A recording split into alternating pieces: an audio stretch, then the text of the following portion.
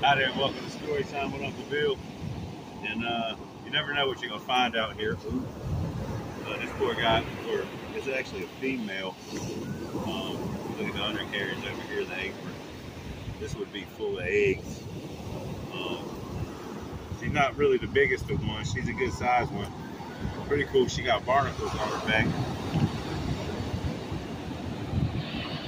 And when I was growing up, when you caught these, you only caught them for one claw. You would rip this claw off, and then you would take this crab because it's not really good to eat, and then you would throw it back. And the thinking behind that was that it could be able to defend itself with one claw, and then they actually started researching and decided it's actually better to pull both claws off, because when you rip one claw off, they no longer have the fight in them, they just run away. So and that's what it takes, to pull them both off, and it'll grow back eventually. This actually stinks to the high heavens. The inlet's right down the road here, so you'll see a lot of these that come out and mate, and then they just die. They have a lot bigger claws. This claw is big.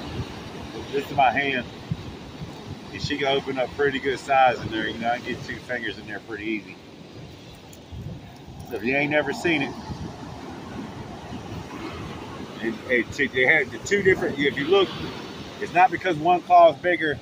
This is actually the claw for grabbing. This is the claw for eating and snipping and feeding. Yeah. And he cool. This thing's got 4 nice barnacles on the back of it. We're out here doing a little shelling. We got some. We already caught some cool waves. Let me show you 2 of these pretty pieces of coral, man. Pretty.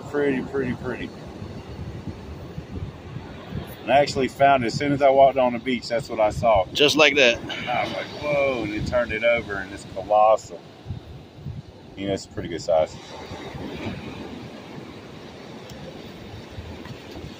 Then about 20 miles later, I found this, and if you look, it's got some nice black worms on it throughout.